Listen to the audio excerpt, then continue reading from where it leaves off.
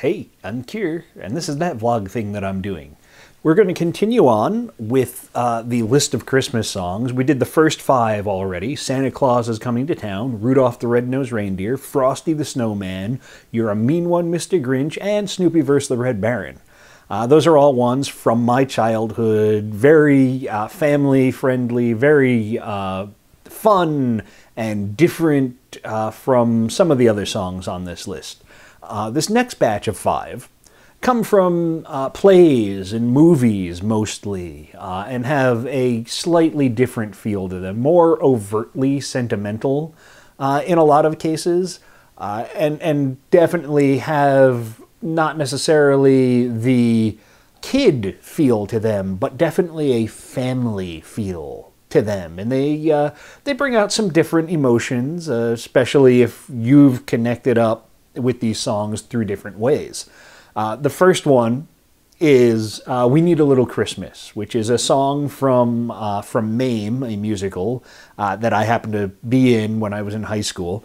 But this song I first heard in the film version of the play, and it comes about in the story kind of not anywhere near Christmas. Things are going very poorly for the characters in the story, and they need some cheering up.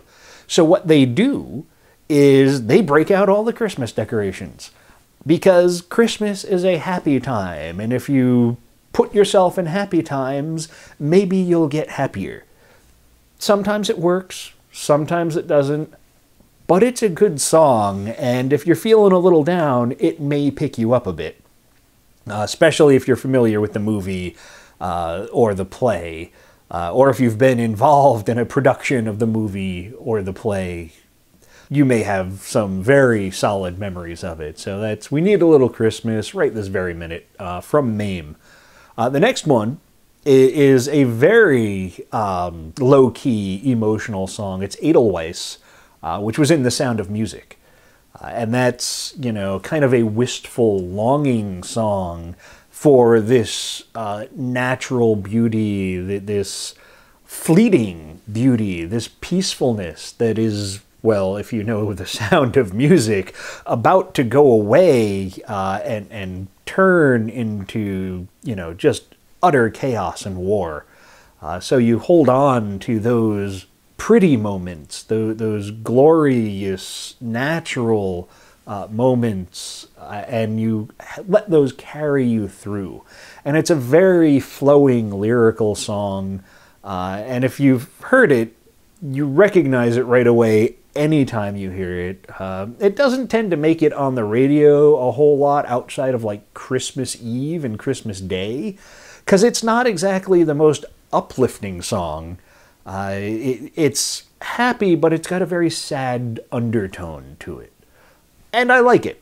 It's one of my favorites from that play, from The Sound of Music, and it really works for me because it's got that dual nature to it. Next one was used in a couple of movies back in the day, back in the time when modern American Christmas was kind of defined by the movies, and it's one of the songs that lent its name to one of the movies and appeared prominently in another one, sung by probably one of the most recognizable Christmas voices that's ever been on television and the radio, and that's Bing Crosby, and the song in this case is White Christmas. You know, I'm dreaming of a white Christmas, just like the kind I used to know. And it's another one of those wistful ones that has that double edge of joy and sadness. And I think that's important in the holiday season, to acknowledge both parts of that.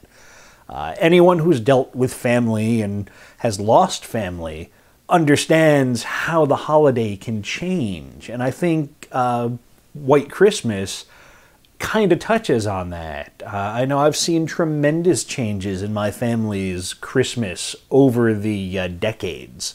As, well, there's fewer of us, and it changes a lot.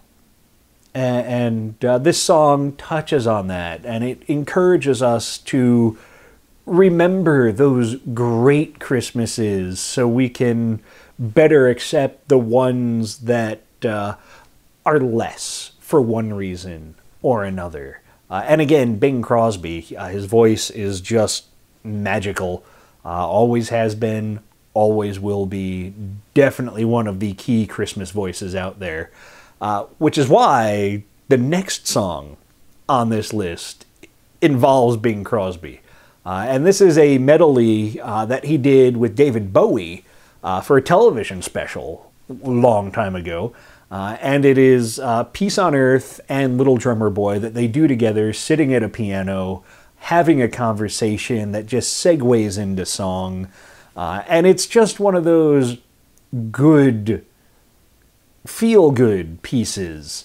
And you get these two men with these great voices and these great presences between them. And it's very captivating in a lot of ways.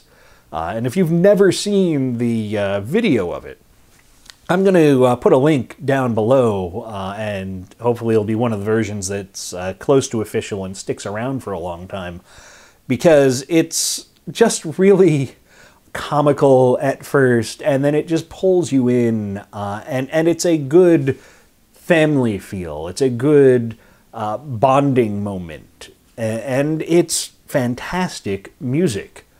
And the last one in this group is the Christmas song. It's chestnuts roasting on an open fire, Jack Frost nipping at your nose. That's the Merry Christmas song. That's one that anyone who's ever put out a Christmas album has done. It's also shown up in movies and television shows and specials and everything like that. Everyone knows it. You can't help but sing along.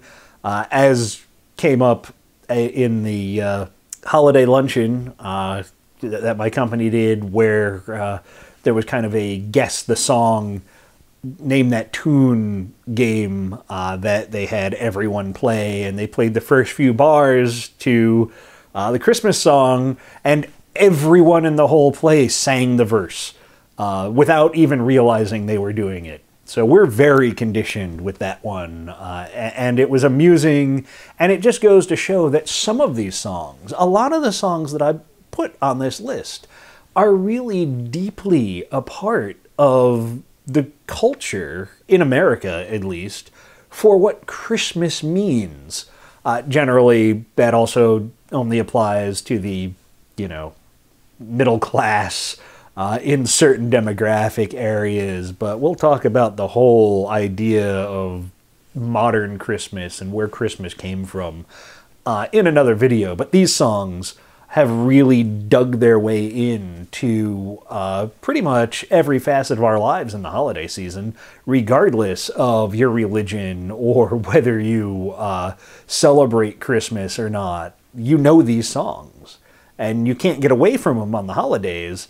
Sometimes you can't get away from them starting in September, which is a little bit of a problem.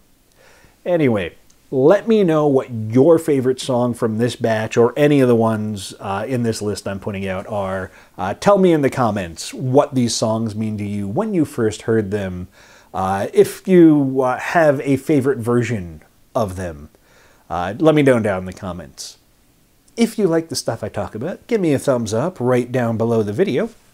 If you're subscribed, thank you for being subscribed. And if you're not subscribed, subscribe so you can get notified when I put out these videos.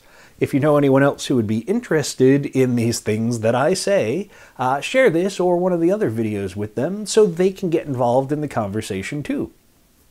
I'm Kier. That's it for today. Guess I'll see you tomorrow.